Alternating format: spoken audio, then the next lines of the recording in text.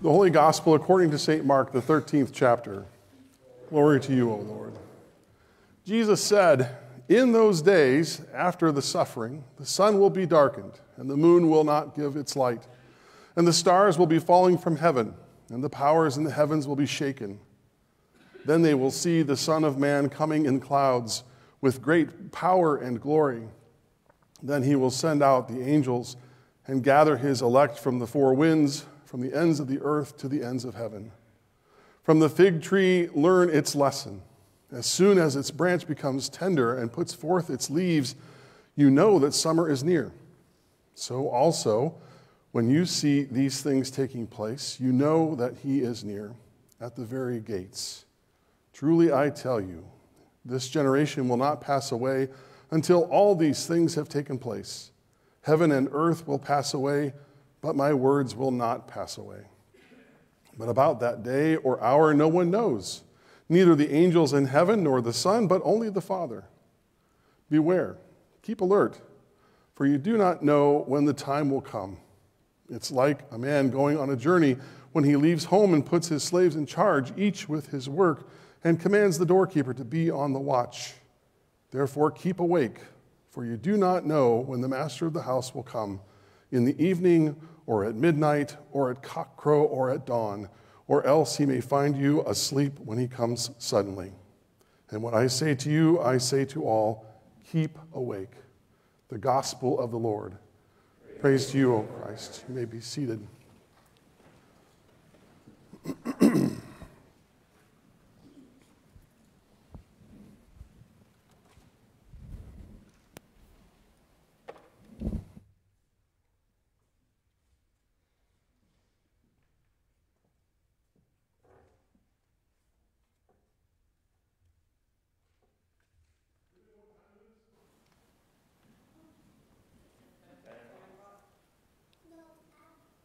Oh, it is Advent, yes.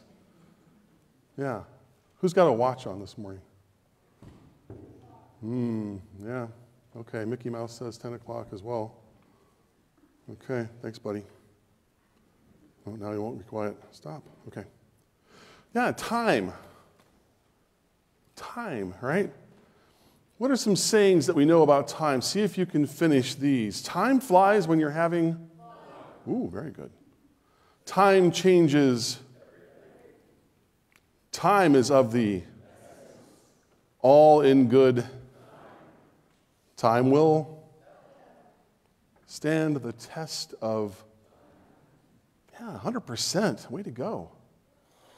We are consumed by time as people. We know what time it is, right? Over the millennia, we have created amazing and wonderful ways of tracking time. From the giant boulders or rocks of Stonehenge, has anybody ever been there and seen them? You have? Amazing, right? I would love to go there sometime. But they put these boulders in exactly the right place and exactly the right time.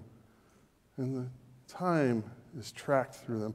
There's something else called Greenwich Mean Time, which is taken care of by the Royal Observatory in London. We want to know what time it is, and we want to know how much time we have left, right? Anyone counting down the days to Christmas? Maybe with an advent calendar and chocolate. Is it dark chocolate or milk chocolate? It's just chocolate. All right. We don't like it when time is messed with. Anybody else enjoy falling back in November? It's funny that we universally agree that we should do away with that, but we can't pass the legislation to do it. Right? It is time to throw out those leftovers from Thanksgiving if they're in the back corner of your refrigerator, and if they are in the freezer, you're okay.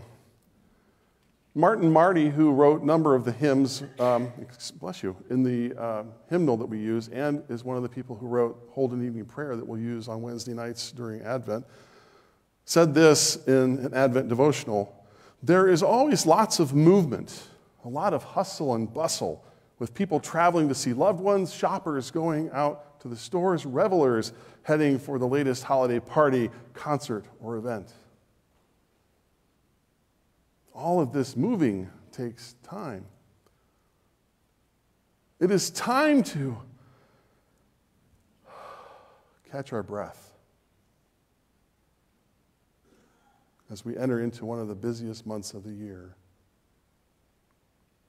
And now it's time for a new church year. At times, I'm going to say that word a lot. If you've been counting along, there's a prize at the end. At times, this month can be overwhelming for us, and we can feel time closing in on us. I'm a big science fiction fan. One of the common storylines for science fiction is time travel. If you watched any sci-fi movies or shows, you know. And it almost never ends well. Something gets messed up in the timeline. There's even a show called DC's Legends of Tomorrow. The whole show's premise is a group of people going through time and trying to fix the mistakes that other people made that broke time. Anybody a fan of Harry Potter books or movies? It's okay to confess that you are. In one of them, Hermione finds a way to be where? 2 places at once, because she didn't think she had enough time to take all the classes she wanted to take. We may wish that we could bend time toward our needs or our desires, but of course we know that we can't. Today is the first Sunday in Advent, a time for thinking about our relationship with God and what it means that we will celebrate the coming of this Christ child of Christmas one more time. But Advent itself is also about time. It is about the present time, this moment, this space in the fabric of time. And it is about the moments in time that will follow. It's about our awareness of time and God's presence breaking into and throughout time. This isn't something that happens just one day a year at Christmas. God's presence is constantly breaking into our world's time and space. Albert Einstein said, by the way, always quote somebody really smart when you give a talk or a sermon because it's a nice thing to do. Albert Einstein, super smart. He said, time is an illusion. Time is an illusion. Here's my amateurish interpretation of that quote. It's simply that if we think that we can control time or understand time or all that exists outside of our understanding of what we think of as time, we are wrong. So what can we understand about time, about God's presence in and through our time? What does it look like for us to keep awake in this time, as Jesus asks? Anne was a member of a congregation that I previously served. There's no reason you should know who Anne is, but I sure wish you all could have met her. I accompanied her for a few years as she went toward her 100th birthday. I moved away right before she had her 100th birthday, but I was always amazed by Anne. I wish I could have been there for her funeral. She certainly stood the test of time. What was so special about Anne? Well, I think for me, she understood something about keeping awake, about her place in time, about God's love for her and the many blessings of her lifetime. She loved to tell me about her family and about the wonderful life that she had had. But more than anything, she loved to tell me, Pastor, I'm praying for you, and I'm praying for our church.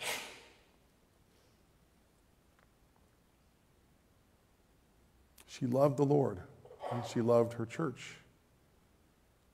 Maybe that's what made visiting with Anne such a memorable experience for me. What if keeping awake, being aware of the time in which we are blessed to exist, is the thing? What will we do when we begin to realize fully that the worship of God should be that which gives meaning to our time here and now? How might it change the way that we live our lives, the choices that we make about how we spend our time during a season like Advent? How we respond to what God has done, is doing, and will do in our time.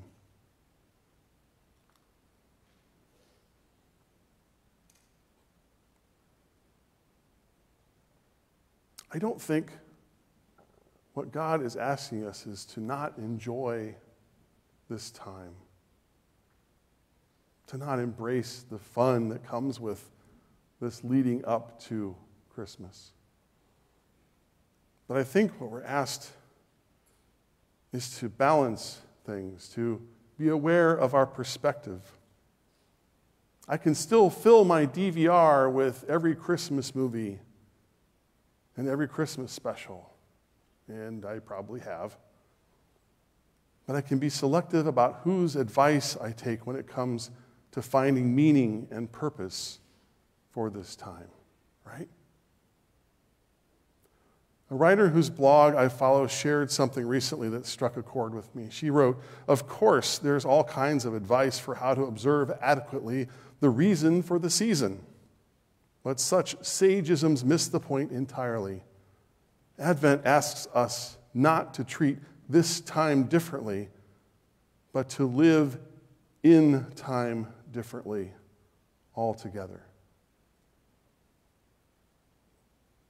I think that's the thing for us to hold on to this week as we begin moving toward the manger of Christmas. Living in time differently altogether is a new way to think about our lives together and about being persons of faith for the world around us.